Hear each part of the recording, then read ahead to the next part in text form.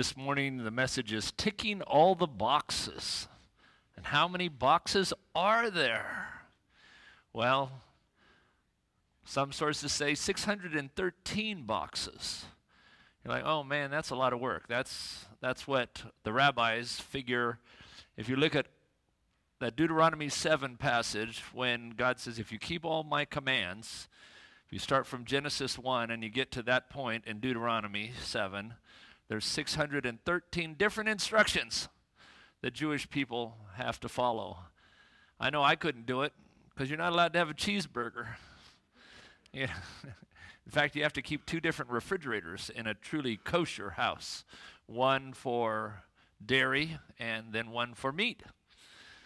I just put that out there as an example because it would be very, very difficult to get the praise that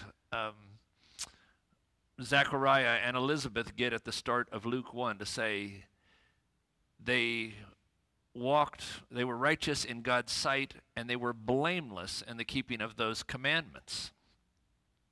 But let's go back and say, what was the promise of those commandments?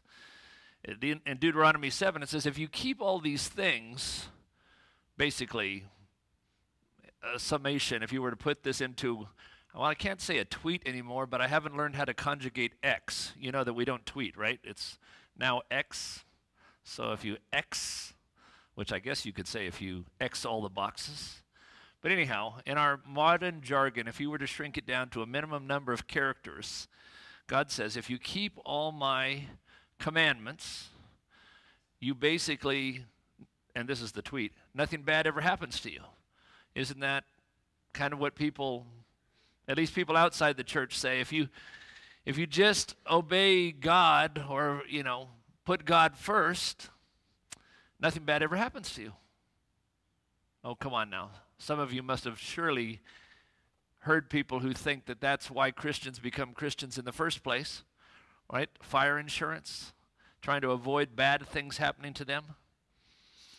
I call it Christian witchcraft a lot of times if we get hung up on the rules. Is this the right translation of the Bible to read? Maybe God will be mad at me if I, read a chapter or two from the Living Bible. Oh, man, you guys are hard work this morning. But the promise that goes with that is, your numbers are going to increase. Your children's program, your back to school program is going to thrive because it's never going to lack for students. Your herds, you're not going to have any calves that are stillborn or any lambs that are stillborn.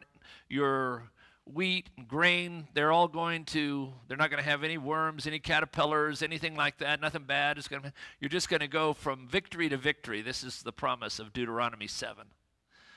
So you have to imagine that Zechariah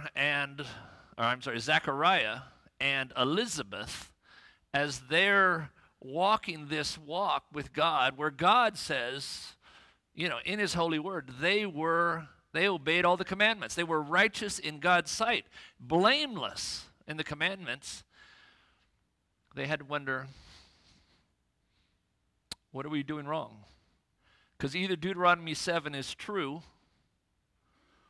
or we're messing up. Now we're old. Their 36th birthday had come and gone many times. I don't know if you know this yet about Glenda. We're coming up again on her 36th birthday. We only ever celebrate her 36th birthday. About 3 weeks from now, we're going to celebrate her 36th birthday again.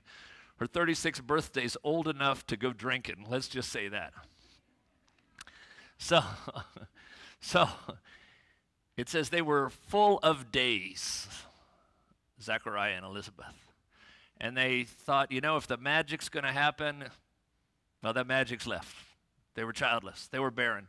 Said Elizabeth couldn't conceive. And yet Deuteronomy 7 said that if they just obeyed all the commandments, their current circumstances would not happen.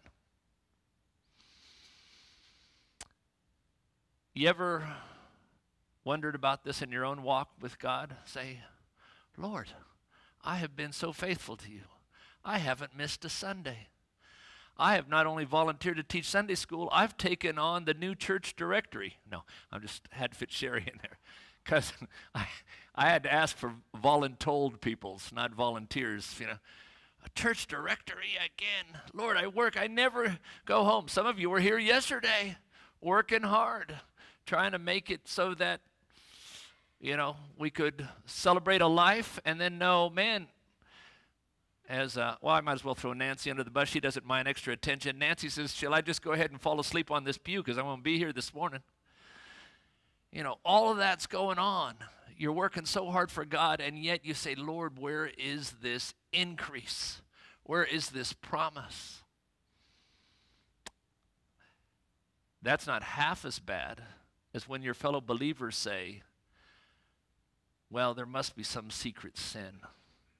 There must be something that they're not doing that God told them to do, or this bad thing wouldn't happen. Maybe it's not barrenness, but maybe it's you're thinking, God, that is the third tragedy in that family that's happened. You know, and if you're like me, hopefully you're not like me, but you know, I'm a control freak. And when I see tragedy happen somewhere else, I think, oh man, am I doing anything that exposes me to that tragedy? Because I want to avoid it. I said earlier, I call this Christian witchcraft, and I accuse myself of it all the time to say, have I prayed enough this week? Did I miss my Bible reading? What do I need to do so that that tragedy doesn't land on me? So it's even that kind of stinking thinking is even in your pastor's theology, and I have to fight against it. Because I'm sure it looked inexplicable to Zechariah and Elizabeth. They knew the scriptures. They'd grown up. They were preacher's kids. It said so in Luke 1. They were both preacher's kids. And preacher's kids before that, second and third generation preacher's kids. And here they were, Christmas for two. Okay, wasn't Christmas yet. But all the Jewish celebrations, feasts, Passover, or tabernacles, Passover, all of those things, dinner for two. You know they had to struggle. You know they had to wonder what they were doing wrong. And if they didn't, those around them wondered, oh, you know, they still don't have any kids. Wonder what they're doing wrong. This happens sometimes in a faith community. I marvel that they persevered. Some of you have friends who've quit coming to church for even less than that, who have gotten angry at God and said, nope, he hasn't delivered.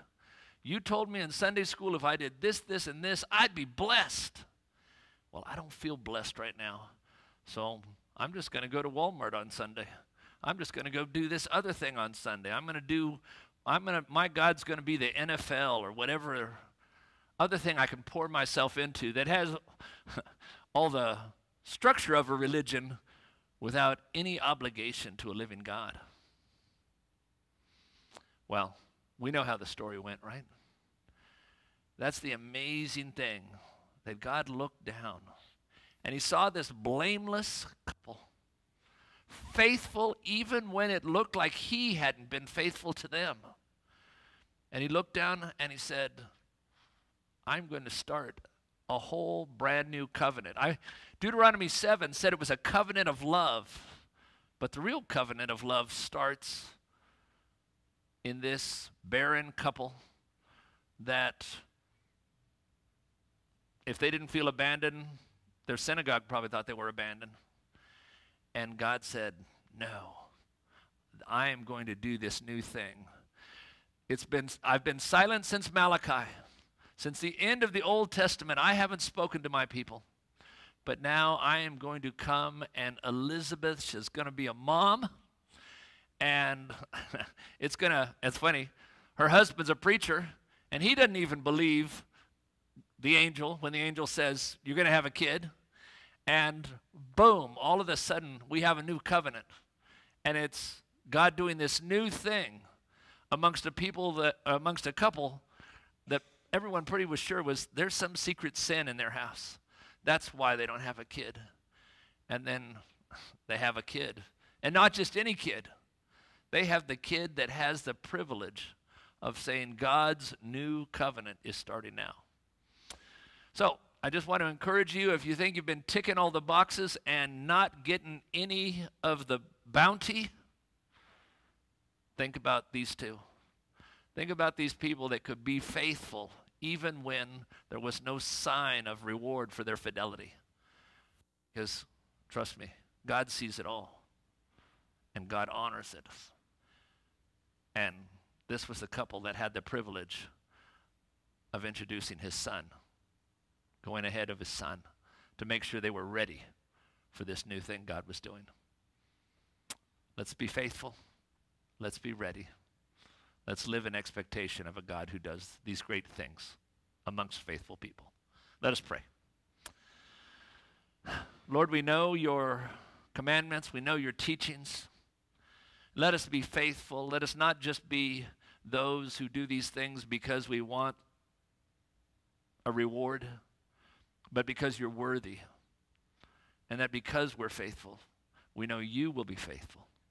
You are a living, loving God, and we worship you. It's in your name we pray. Amen.